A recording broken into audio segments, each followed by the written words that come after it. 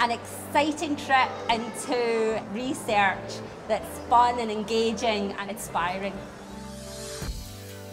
So Explorathon is a big European-wide festival of research celebrating all the different stuff that's happening and all subjects from science to law to arts and humanities. So we've got people from Strathclyde, Glasgow, Caledonian and School of Art just showing all of the different stuff that's happening across the city. So my name is Dr. George Lumakis and I'm here to explain how renewable energy works. The lesson here is to see that we need to have wind blowing at certain directions, and we give this as a basic example as to how we can use renewable energy to make things better, more sustainable and so on for our society.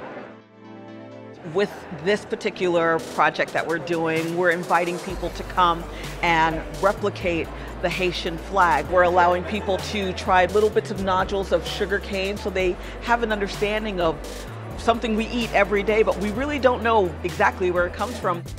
The aim of our presence here this time is all about AR, augmented reality, and how you can use that in educational purposes for NHS education and also for school children as well when they're learning about biology and chemistry.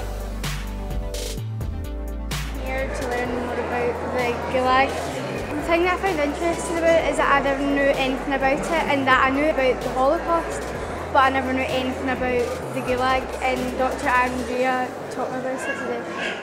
Well, there was this marshmallow structure where I learnt about crystals, and I got to make marshmallow structure.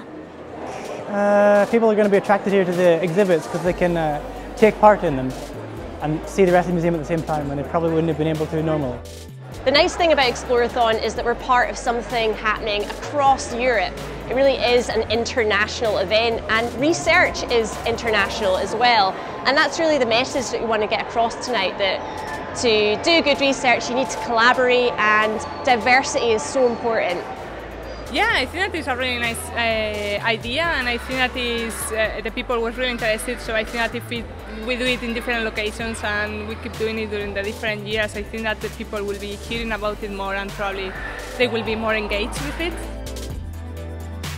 There's quite a lot of a push from governments north and south of the border that the universities and the colleges do more with the public, that they promote not just the research that they do, but we've got a wealth of experience in education and so on. So there's a lot of expertise that we can use that we would like to think actually benefits a broad group of people, both in the west of Scotland and further afield.